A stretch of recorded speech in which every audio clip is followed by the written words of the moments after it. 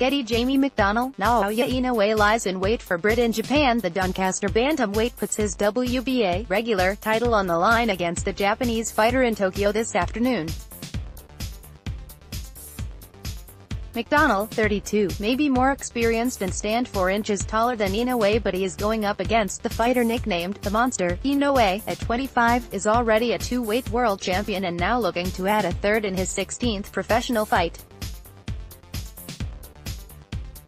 He has stopped 13 of his 15 victims and is regarded as one of the best on the planet.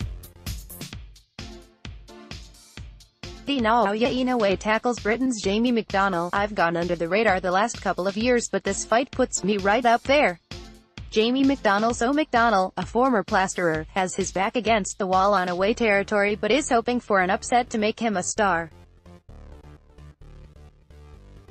He said, "I've gone under the radar the last couple of years, but this fight puts me right up there.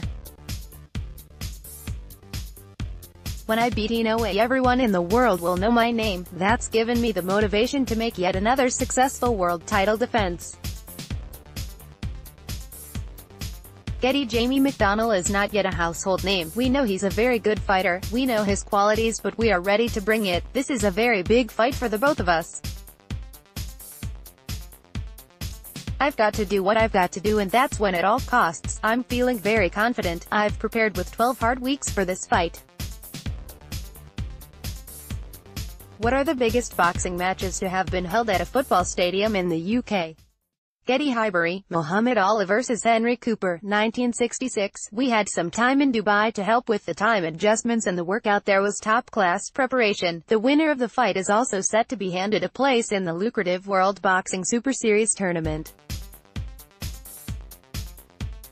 The 8-man competition will include bantamweights in the upcoming second season, with WBA Super Champion Ryan Burnett, IBF title holder Manny Rodriguez and WBO champions Alani Ted already in the draw.